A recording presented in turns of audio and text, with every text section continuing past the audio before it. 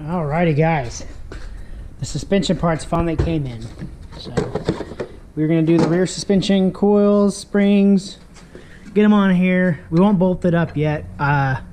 Drilled and slotted rotors came in. Here's the old rotors, and then we got some new fancy ones, but I don't want to open them up yet until the calipers come in. They have yet to arrive, so we'll at least get the coils in today and mount them up. Of course, this would be the easiest way to bolt in. We don't want to worry about compressing it all the way. We can use a jack when we get the diff and everything in. Just jack it back up and let it compress, put that on. But yeah, let's get to work. It's going to be a fun one. You get a chance of blowing up. Got some spring compressors, and we'll compress them down, and then be able to get the shock mounts in to the new struts, or the struts into the new shock mounts, and put them in. Let's get her done. Let's get it going. Ah, beautiful. Beautiful. It's a good day today. Good day to have a spring blow up in your face. These are really cool too, because they can lock. I don't know if you see that, but there's a little lock.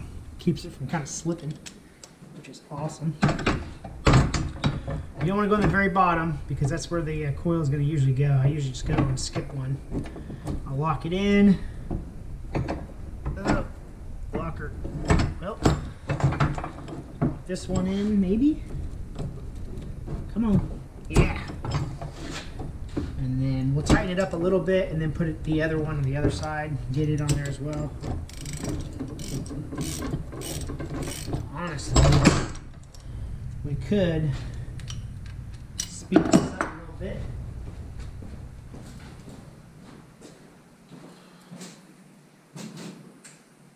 Just a wee bit.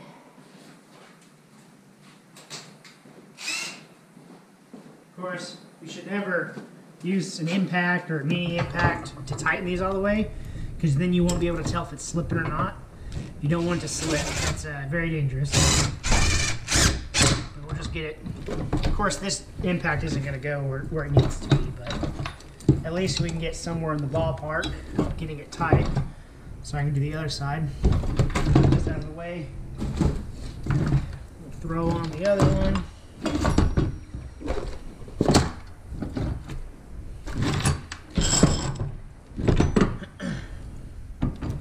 Clicky again, and click again.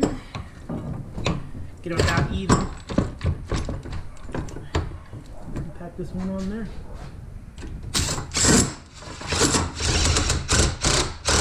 Okay, now that I got it somewhat tight, I'll manually do the rest so we actually know what's going to happen.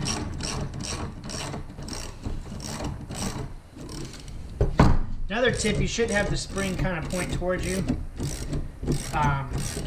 but these are baby springs, so they're not too scary, and with these cool locks, I'm not too worried about it.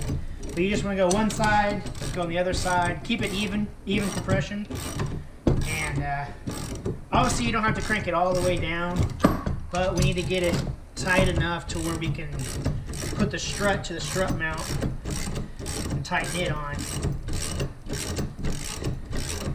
But yeah, it's pretty incredible how these things work, how they're already under compression and stuff. It's also scary, but go from there. See if we can get this. Yeah, so you can tell we have quite a lot of travel to go still.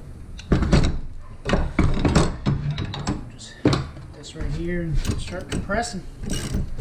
Get her done.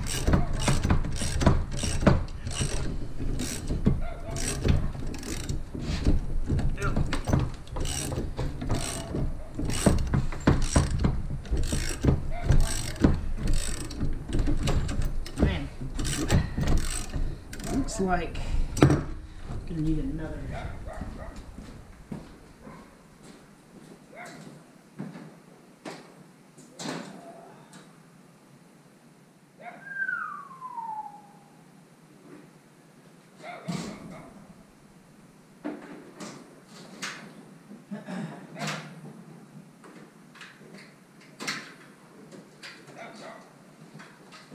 we'll just do 2 ratchets, that way I don't have to mess with fighting this one little spring spot.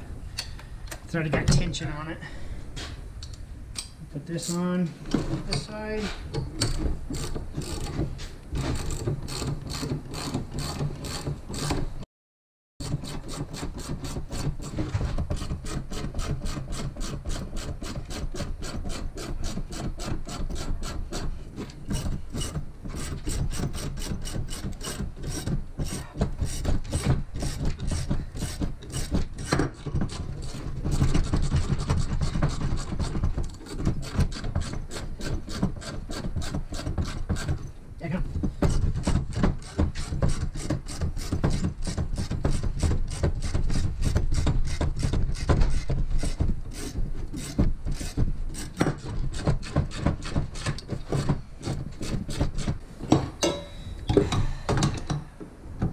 Oof.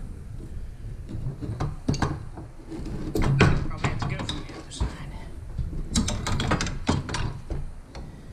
Ooh, she's close. She's very, very close.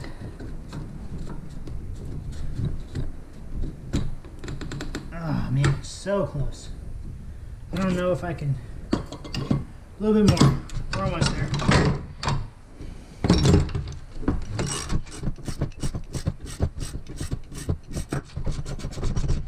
Looking good.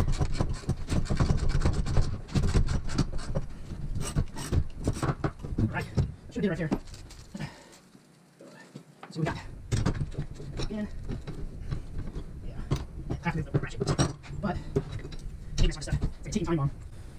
Put it in. Almost.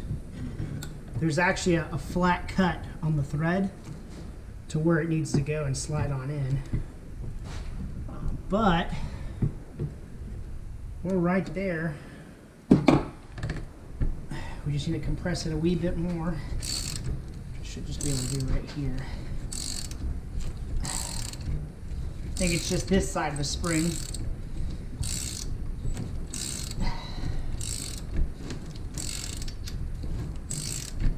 Oh, man. There we go. Smack this on. Yes. Got it on. Put our new bolt in, or a nut. Actually, before I even put it on, I gotta go get a socket because I don't know what socket size this is. We'll carefully put this back down. Woo! Yes.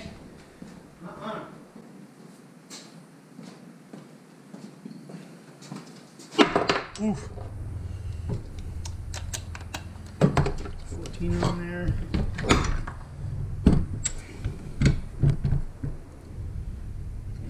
And thread this on, of course. And we'll just do some little lug taps.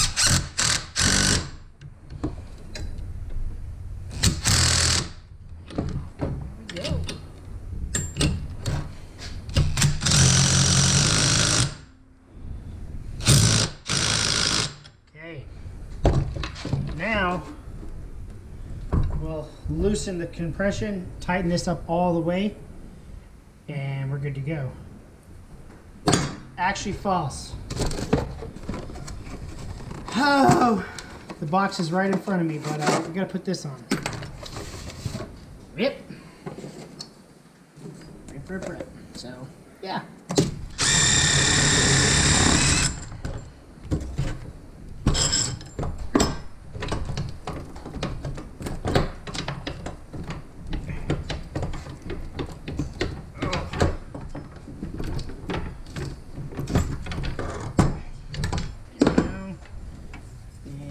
Slide it down a little bit to the next spot where we can actually pop her out. Booyah. And like I said, we'll tighten this up all the way. I don't know if you can see it, the light, but tighten her up all the way when we get these two mounted.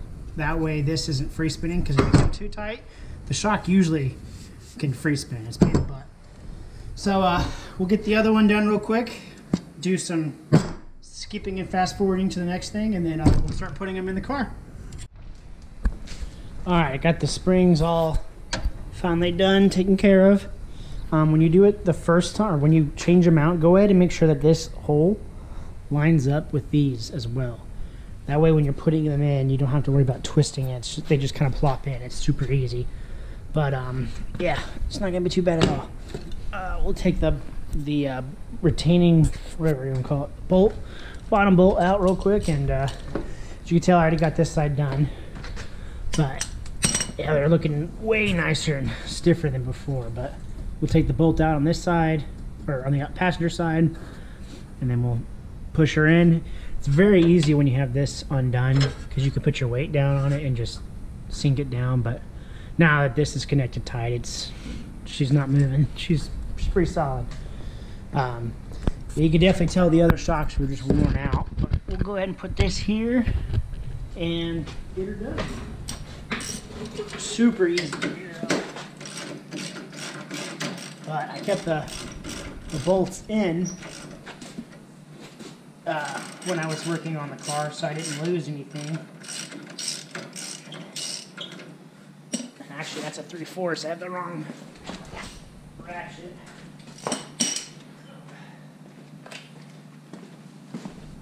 We didn't want to lose any bolts in this project, or know what I need to replace. I can take them out of the hardware store. But we'll take the bolt out, nice and loose. Go in. About here. Oh, one already went in. Just got pushed down on it. There it goes. Alright, we get it in, and I think up here it's already done. Check real quick. Yep, bam, bam. And I'm gonna go ahead and. Oop, that ain't good. Let me grab this bolt real quick. Or nut. We'll cinch it on there. Ugh. And I'm gonna have to grab another one of the older ones because I can't find the other one yet. It's somewhere over there, but for now I need to get something on here to twist it. So I'm gonna put these on here real quick just so we don't have to worry about it popping out. As if you can tell, right here, the hole on the actual shock is still twisted. So I need to get a flathead in here and kind of pry it flush with it. Or not a flathead, just a breaker bar or something. It just happens to be a nice little meaty flathead. So we'll put you here. A little too far from it, but I'm gonna go in. Well, I'm gonna try to.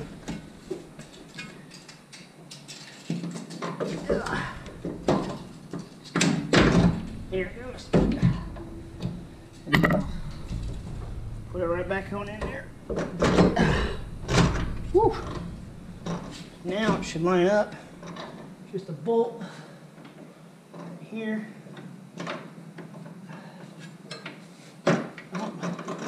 Well, come on now. There it is. And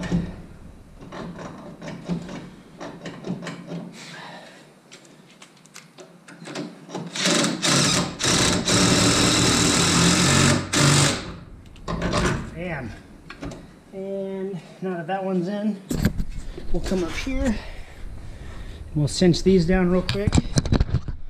I'll kind of put y'all right there real quick. And I believe it's a 13. I believe this one's a 14. Okay.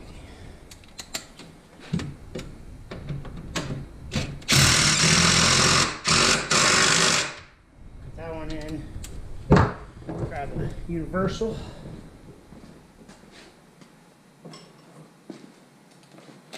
Come on in here.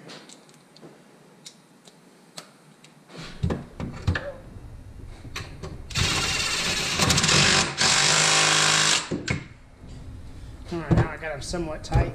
We'll get the extension over here, which is right in front of my face. We'll go ahead and cinch these top bolts, and then we'll cinch the ones on the bottom, and just like that, the shocks are good to go. But yeah, now that these are in here, nice tight, I can tighten these center ones that actually go to the shot to make sure they're done on both sides now. Oh, see, this one was loose. A good 3 turns, it looks like. Okay. Those are done. Now the mounts.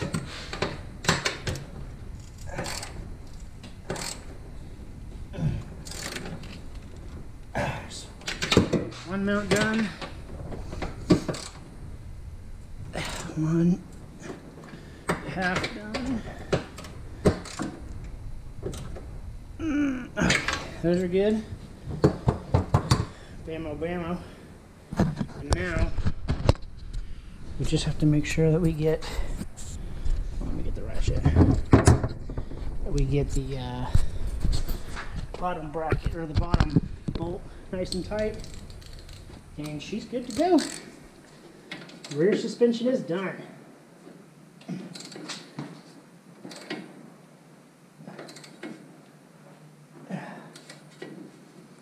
Just kind of using the weight to make sure we're good. Alrighty. And now, the only thing we're missing on the rear is the rear diff, of course, which I want to go through and re-gasket, reseal before we put it in there. And we have rotors. We need the calipers. They haven't came in yet. They should be here like 3 weeks, I think. And then the whole rear end will be done, which is super exciting. But just to see the progress of this compared to what it was before, it's pretty freaking awesome. It's definitely a what's the word? I don't even know what I'm thinking now. Victory, I guess. But yeah, we got her done. And yeah, it wasn't too hard. The hardest thing really was just kind of compressing the springs down, but we have a tool for that. I think now we're going to work on, gotta get the hoses. We haven't got the hoses yet. We'll go ahead and clean up the brake thing real quick, and we can go from there. Do some sanding, get it cleaned up, and put some paint on them. Put them back in here for the battery, and then yeah, I'm pretty excited. I don't really know what I'm gonna do now. I'm already done. I guess we can look at how these rotors are sick. Super sweet. I can't wait. Super excited to put them on. We just gotta wait for them dead gum calipers. We got brake pads. I haven't got the brake lines yet. I cut them. I gotta order them. I'm waiting for the new ones to come in, and then we're gonna hook the caliper and everything up, get it on the frame so I can pull the jack, or we can roll it out, wash it, and come back. That way it's easier to paint under the car. But yeah, we're gonna wait for the brakes, which is not a big deal. It's an update on that. And then the brakes in the back just won't even be attached. So, but I mean, it's on a flat surface. I can push the Miata and put it on a chalk block where I can clean it up and then push it back in. Yeah, we're getting there. Just the weight on it, which sucks, but I'm excited. I guess that's it for this update for sure. I'm gonna try and get me a head strap for my GoPro. That way I can just keep it on my head and my finger doesn't show when I'm holding it. But yeah, we're getting there. It's huge progress now. The whole rear end is pretty much done, besides over here with the pumpkin. These castle nuts on the other side are stripped, so I have to grind out the bolts. We're not even going to put this back in though. There's a kit you can buy that bolts the diff to the frame and the tranny to the frame, kind of like a normal car. This is just a power transfer. It basically keeps everything in like to the frame. It's pointless though. If I can just put a piece of a beam here and a beam there, get rid of all this heavy. It's pretty stout, like extra 50 pounds it feels like. That'll be done. New seals. That'll be in the next project. We'll probably bust it open and check on everything. But yeah, that'll be it, guys. I guess tune in for the next one. The next one should be as soon as I get the brakes. We'll start working on it, but I need those calipers to come in at least so I can mount everything. I don't want to mount it right now. But yeah, progress, guys. I'll catch y'all later.